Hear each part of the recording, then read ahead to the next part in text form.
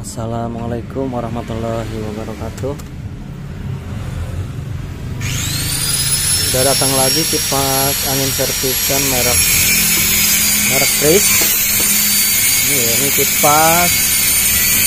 kipas nggak ada dijual di toko-toko biasa ya. Untuk kipas ini modelnya bagus. Ini biasanya kipas ini adanya di Ice Hardware kalau nggak salah kata orangnya ya, dan harganya tuh lumayan karena kipas sering kelamaan di gudang katanya, ingin minta di servis. Oke, kita coba tes dulu ya. Ini nomor 1 hidup, kita colokin.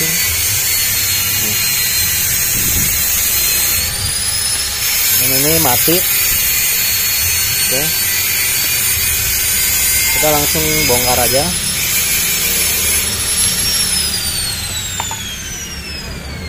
Nah, untuk bongkarnya ini di sini ada baut-bautnya ya.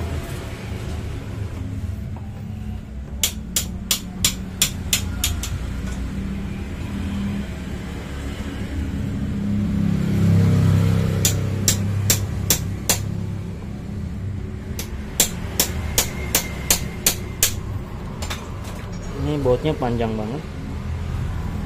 Terus bautnya nih di bawah ada.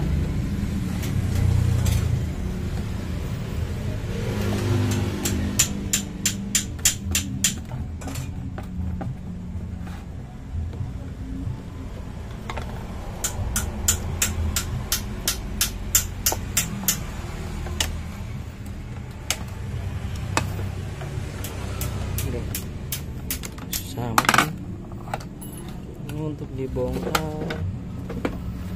susah banget.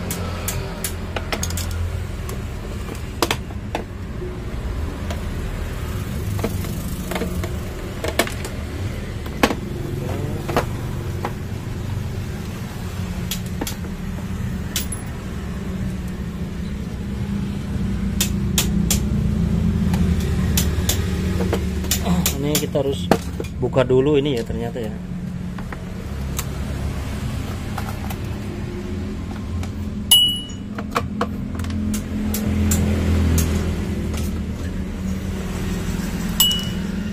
Untuk kalian yang pengen servis di tempat saya boleh datang aja di Jalan Naming Botin, arah stasiun Depok Baru, Kota Depok, Pancoran Mas. Ini wajah baru servis. Di Google Map juga ada.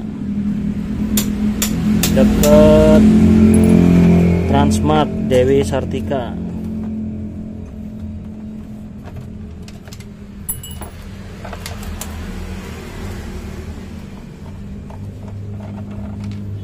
Oke. Ini bautnya lumayan banyak.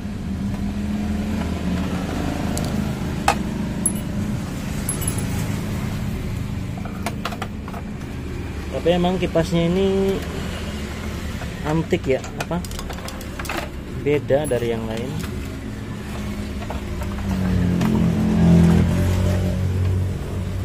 Kita copot.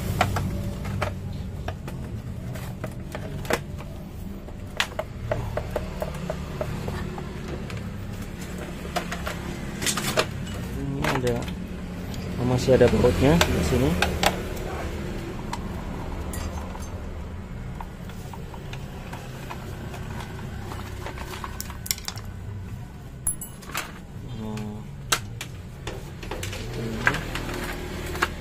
Nah, ini dalamnya seperti ini ya.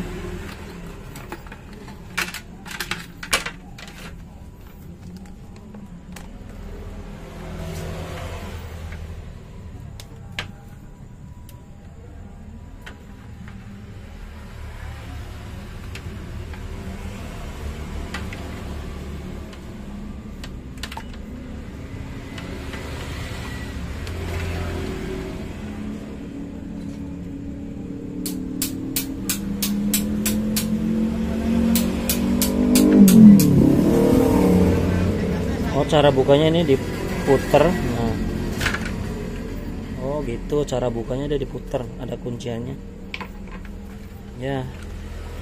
Ininya patah satu.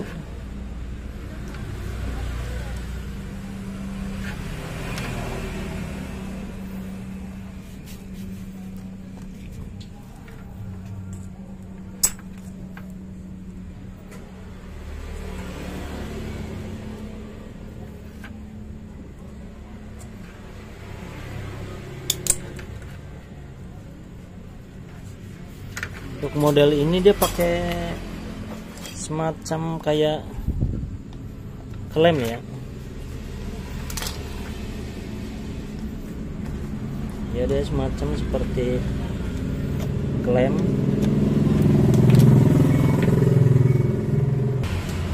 Jadi kita segi. Ana mawar iki. Ora. Ana mawar iki loro. Ah, ini. Ori. Ya, ora aja. Ini ora bapak masih buka.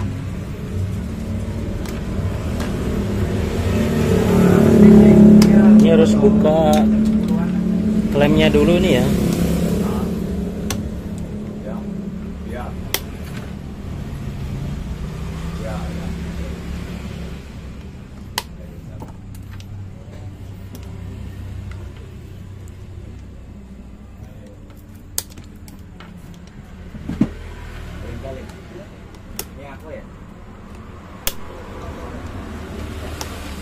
Ini berhubung baling-balingnya rusak, kita rusakin aja ininya.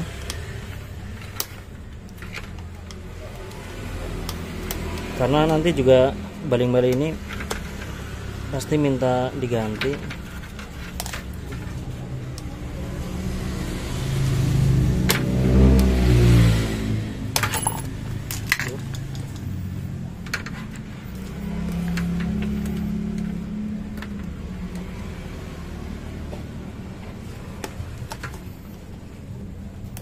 Pas banget ini ya.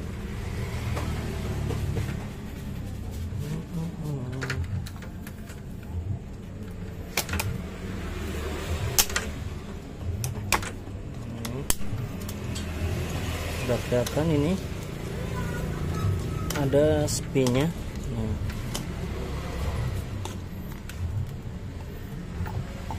Nah ini spinnya nih, dia udah rusak.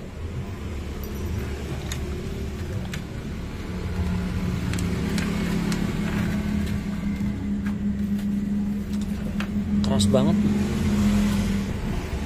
Kemudian kita minyakin dulu, minyakin nih.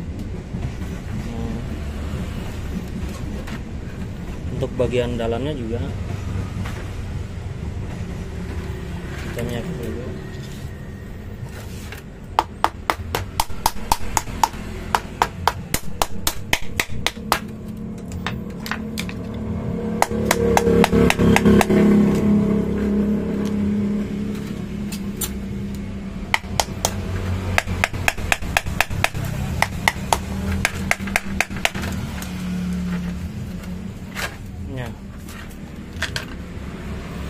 Kelihatan ini, wow,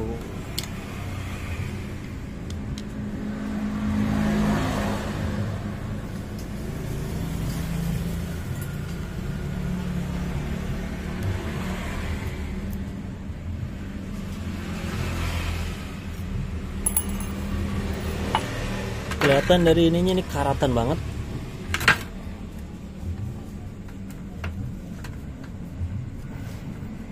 Mungkin ini udah bertahun-tahun ditaruh di gudang.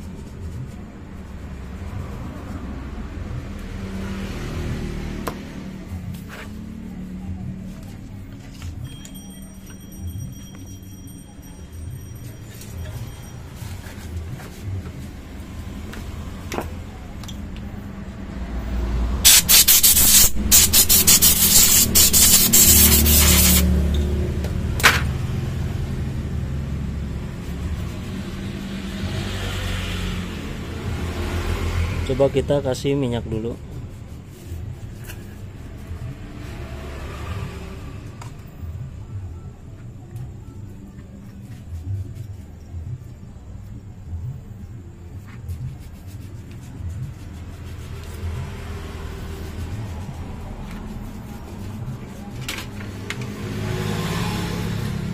coba hidupin tuh, bisa kelihatan ini teman-teman ya, ini udah hidup.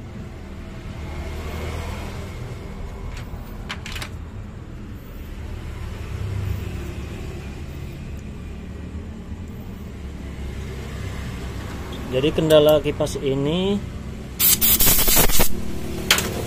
dia cuma seret, perlu diminyakin tuh.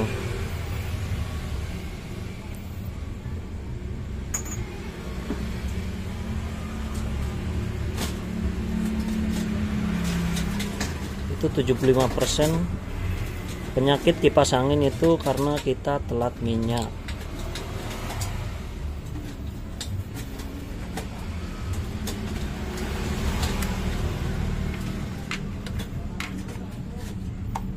Hidup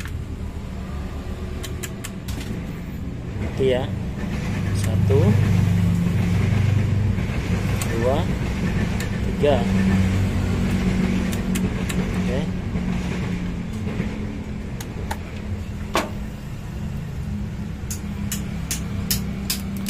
nah berhubung ini udah hidup dan bosnya itu masih halus.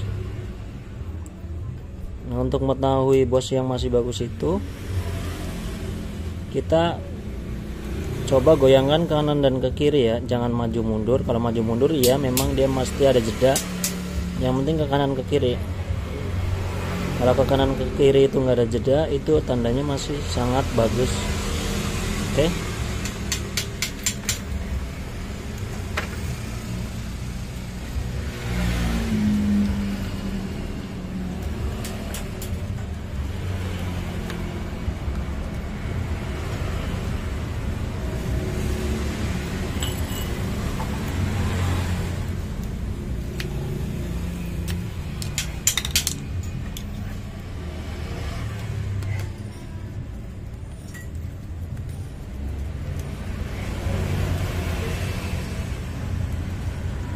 Selanjutnya kita pasang lagi aja.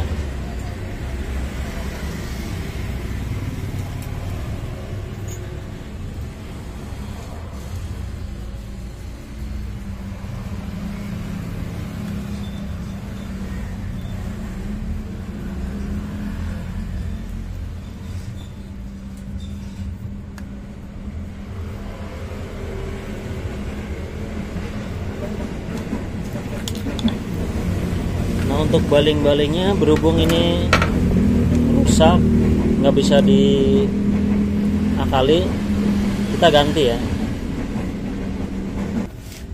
Oke, ini udah. Coba kita pakai baling-baling yang multi, yang tinggal masuk. Nah, seperti ini. Ini pas, tapi kita coba tutupnya dulu nih. Nah, ini nyangkut ini ya, bisa kelihatan nyangkut. Nah,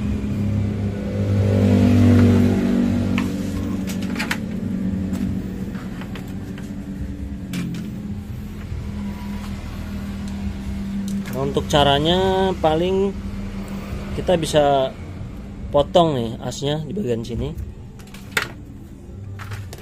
Kita ukur dulu.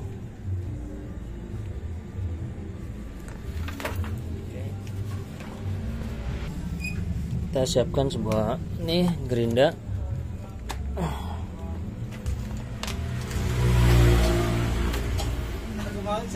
Langsung kita potong.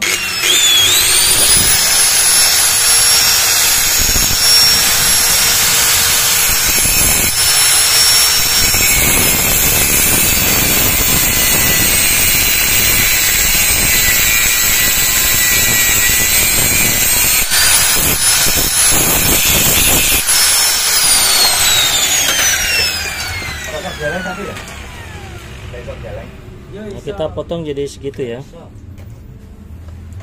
Kita coba masukin lagi.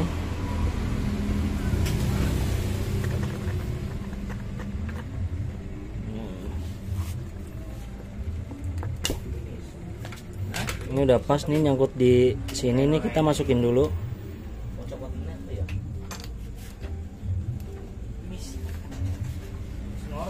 Mare? Normal kuwi gak kesusu ya. Kok ora apa-apa penting iso belelek. Iso mingar-mingar. Iki mingar-mingar. Oh, sopot. Nah, iso sopot nah. Bisa bakal pisan. Oh, iki nek mati ono karine. Nah. Kita coba dulu ya. Kita colokin. Satu. Mentrane lembus status. Oke, status. Ini nomor 1 ya. Ini 2. Ini nomor 3. Ini kenceng tapi anginnya kurang. Ini kenceng muternya tapi ini anginnya kurang, berarti ini baling-balingnya nggak bener ya. Oke, kita coba ganti lagi. Ini bisa kita siapin yang kecil dan yang gede. Coba kita pakai yang gede ini.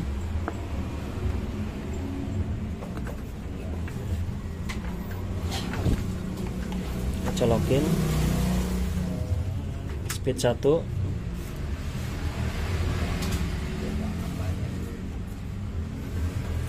speed 2, speed 3.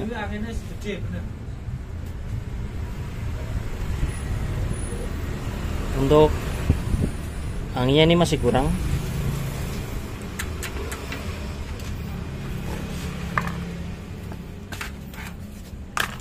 Kita coba pakai yang ukuran kecil. 1,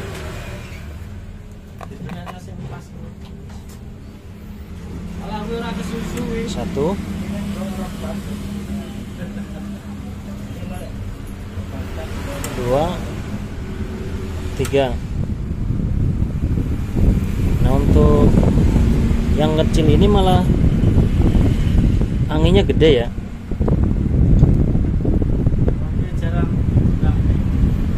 Ini anginnya lebih gede.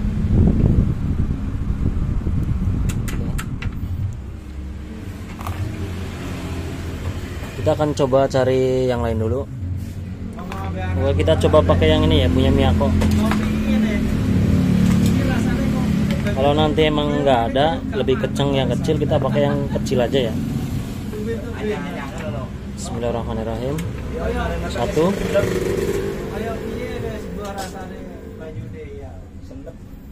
2, 3.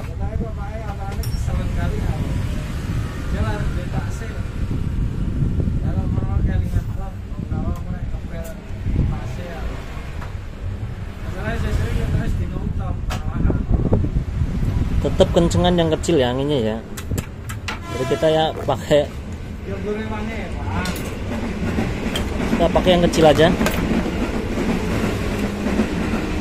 Nah, pakai yang ini. 1, 2, 3. Anginnya dia lebih nendang. Suaranya sampun kedengeran. Oke.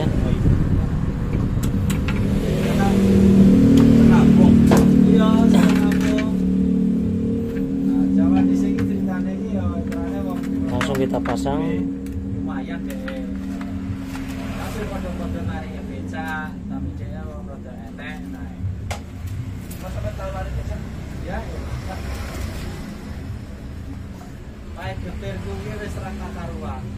Aku nek critake lho dina utuh gak kelar. Critake baik getir. Tenan. Sehari kok main prank ngono ta? Hah? Kok main prank?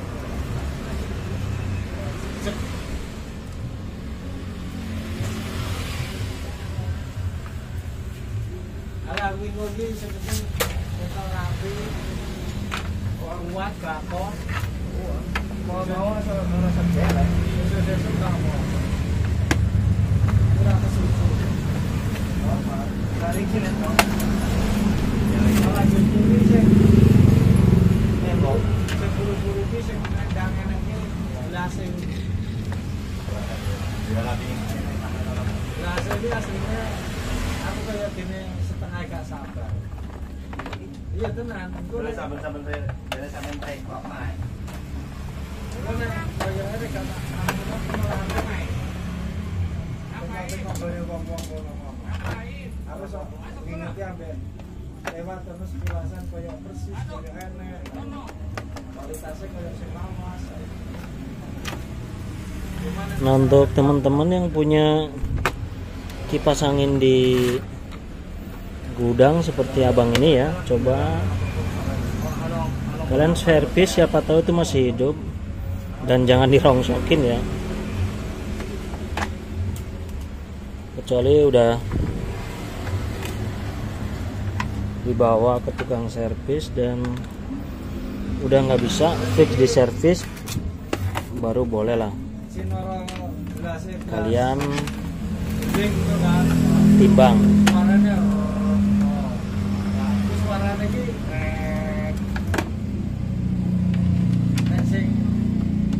asli nih gawa nih plastik sing atur. Suaranya padahal enteng kan. Tapi menurut bahasanya jadi untuk kipas ini rusaknya cuma sepele, cuma telat minyak. Intinya kipas ini aus, jadi dia minta minum minyak, mungkin seperti itu ya, karena dia muter terus, capek.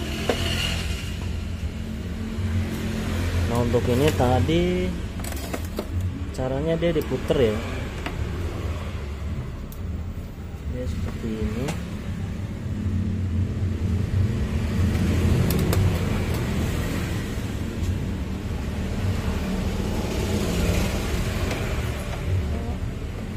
Dia seperti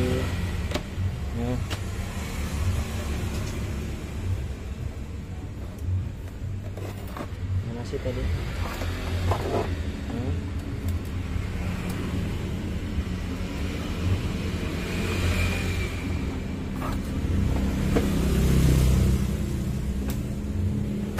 Nah, ini diputar.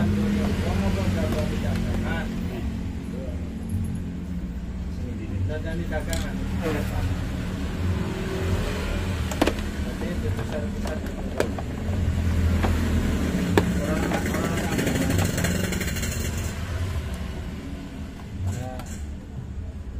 Orang dari dagangan. Terus servisan gue wong.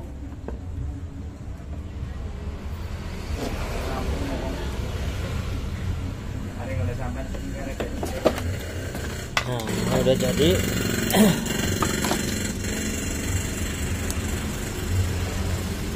Bismillahirrahmanirrahim.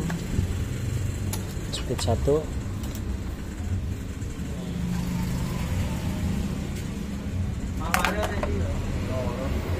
Speed 2. Speed 3.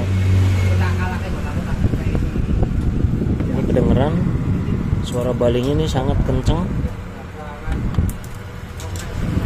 Dan anginnya juga ini kencang. Kris. Oke, teman-teman, sekian dulu video dari saya, cara servis kipas Kris. Semoga bermanfaat. Assalamualaikum warahmatullahi wabarakatuh. Sukses.